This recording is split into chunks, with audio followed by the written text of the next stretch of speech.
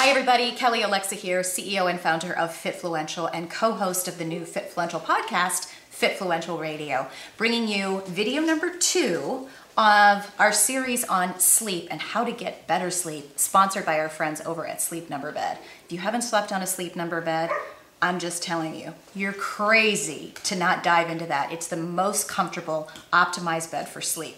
So in my last video, we talked about how to make your bedroom a sanctuary so that you're gonna optimize your sleep.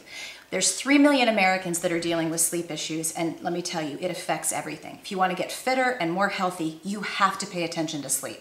So today we're going to talk about how to have a wind down routine. This is something my yogi was getting on me about 3 years ago. He's like, you've got to wind yourself down. How do you do that? Let's start thinking about having a routine, a ritual that's going to get your body and your mind ready for bed. Start thinking about this at, what would you say, sundown, Kevin? Yeah, right at sundown. Yeah, I mean, at sundown is when you should start thinking about preparing for bed. Aim for getting into bed at the same time every single night. For me, it's 9 o'clock. Yeah, 9 o'clock. I used to go to bed at 11. The earlier the better. Isn't that right too? Sorry, I'm pinging Kevin on everything. Aim for getting into bed the same time every single night. When you start winding down, again at sundown, stop the consumption of caffeine. That should be a no-brainer, but for someone like me who used to have bulletproof coffee right before bed and think I'd just take Excedrin PM, no.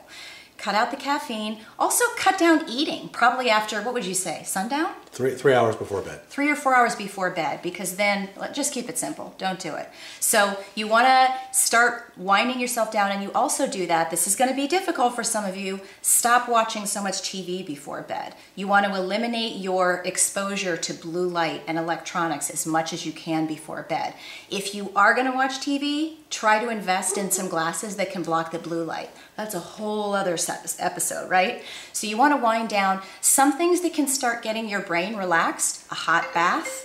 I know for me, I've got essential oils that I use in my hot bath with Epsom salts. I put lavender, I use frankincense that I put on my wrists before bed. You can also put lavender on the soles of your feet before bed. You can put lavender on your pillow on your Sleep Number bed when you go to bed. That's gonna help you wind down as well. Making sure I touched everything. So we want to avoid the light from blue lights from your tablets, blue lights, is TV blue light? Yes. TV, tablets, phones, all of that kind of stuff. Eliminate that. Keep your body and your mind in dark and kind of just get into chill mode. Take a hot bath, put some essential oils on, have some relaxation tea, if you will. Get into bed at the same time every night, and I'm telling you, your body is going to thank you. If you start relaxing more in the evening instead of doing what so many of us do, which is taking our tablets to bed. Who's done that? No. Checking work emails? No. Having caffeine? No. Eating? No.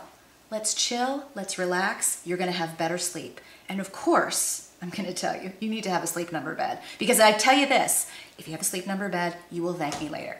I hope these tips help you. I promise they will. Start incorporating it and have better sleep starting today.